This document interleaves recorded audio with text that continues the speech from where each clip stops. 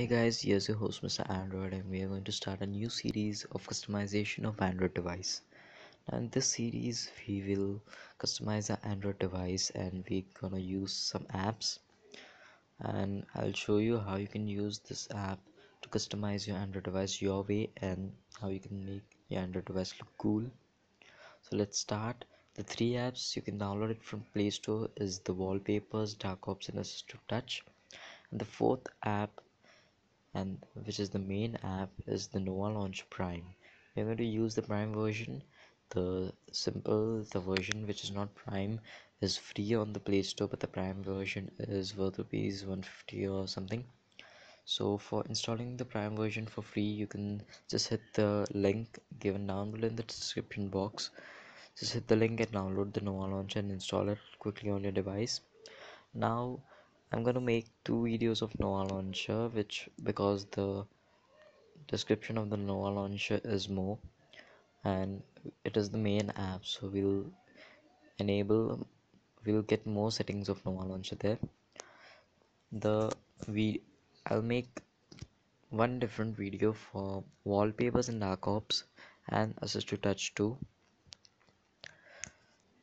Now this video is just for the overview, so we'll set the basic Nova Launcher in this video. So just guys quickly hit the Nova Launcher, and when you'll start the Nova Launcher you will receive a screen like this. So I don't have any backup, so I'll just hit next button. And now you guys need to decide which theme you want on your Android device and which theme you want to customize. You can change it later, or you can I'll select dark from here, and I don't want the card theme, I want the impressive. You can choose your style, app drawer style. So I'll just hit the impressive, and here you have the button option or the swipe up option. The swipe up is the latest that comes in Google Pixel. So let's apply this.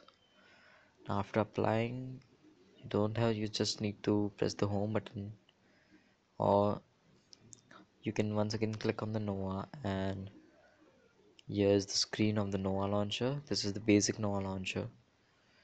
So first we'll set Nova launcher for default. Just go to the settings, then go to personalize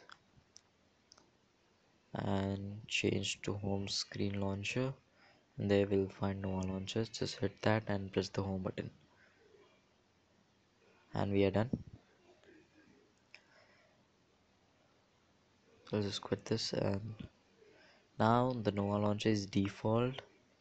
And here you can see that there are many settings for Nova launcher, and settings there are more settings.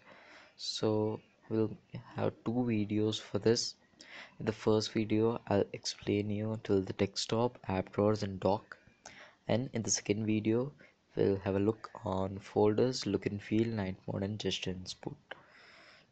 So guys, this was the video for setting default Nova launcher and basic Nova launcher.